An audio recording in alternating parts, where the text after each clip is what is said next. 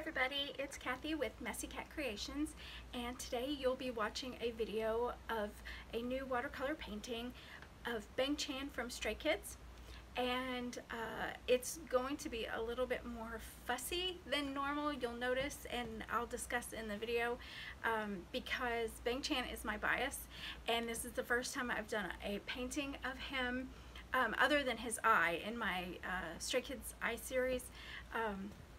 Other than his eye that I had already done before I started doing videos, I've never painted Bang Chan before.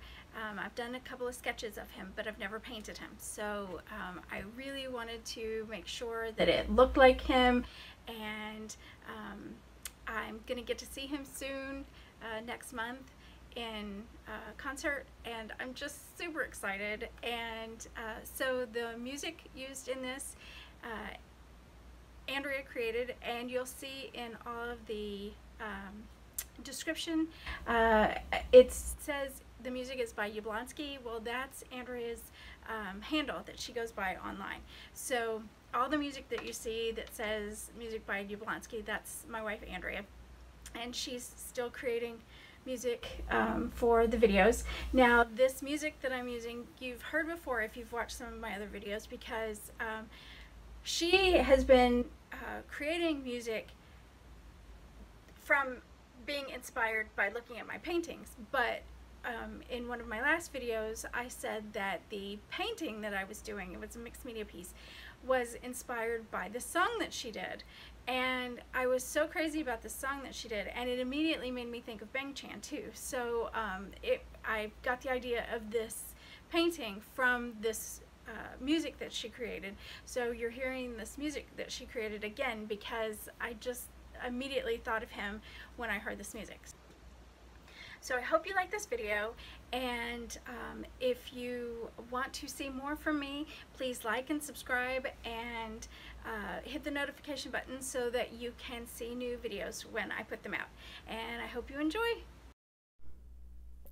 Here you'll see that I'm taking longer to draw than normal. I mean, I don't know that you'll be able to tell that because it's all sped up, but I am taking a lot longer than normal, and I am using my pencil to measure against the screen and against the paper to try to make sure I get my proportions right. Normally I don't do that. Normally I just eyeball everything because I don't care whether or not the person that I'm doing the painting of looks like the reference photo. But with this one, it was really important to me that it looks like Bang Chan, and so I'm taking longer and I'm being more careful. In this part, you'll see the real-time watercolor. I wanted to show you guys how futzy I was and how deliberate I was being in making these first strokes.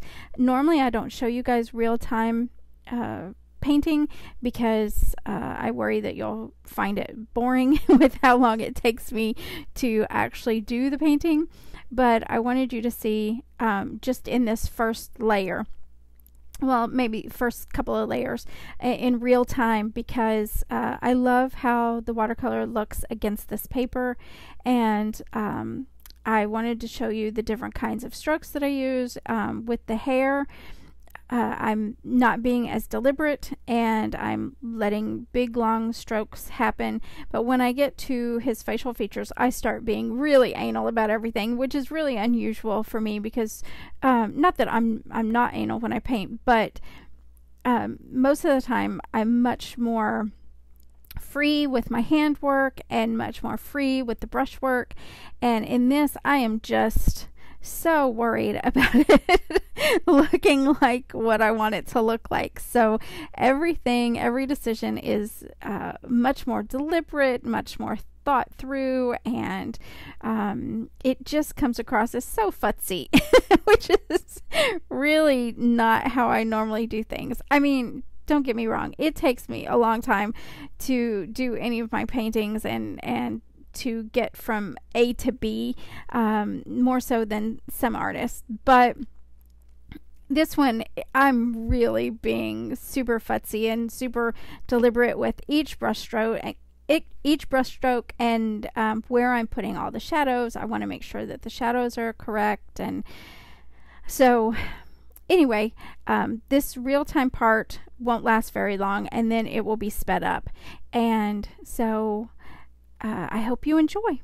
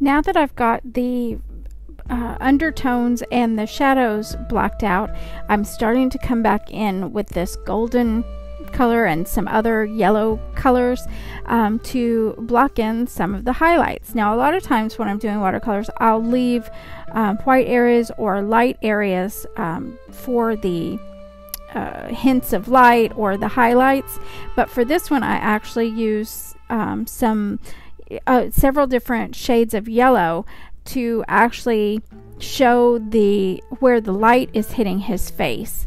So that will be built up over several different layers, and then I put in multiple layers of the shadow work again as well.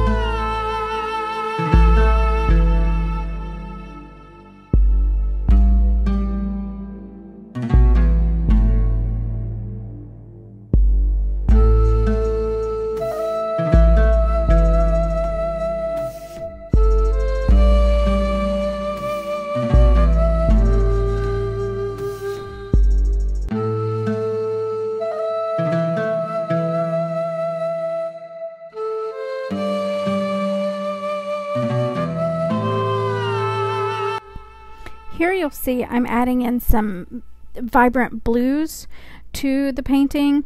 Up until now, it's just been mostly greens and yellows. And you can't always tell that I'm adding blue because it's going over greens and yellows, and so it just looks like another shade of green. In this layer, I am adding more green, and I am mixing the vibrant blue in with some of the greens and yellows directly on my palette. But I did want to have some bright pops of blue along in the painting as well.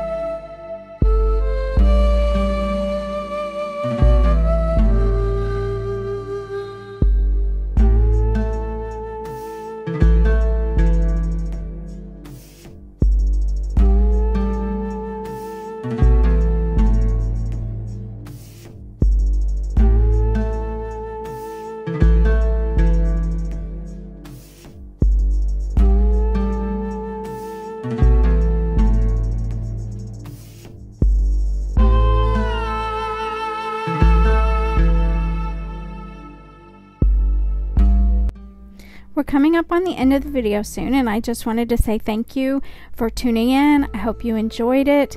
If you have any questions, please leave them in the comments. If you have any suggestions, please also leave them in the comments. I appreciate everybody who watches and likes and subscribes, and if you want to see more, please be sure to hit the notification button. And I hope you guys have a wonderful rest of your day. Bye!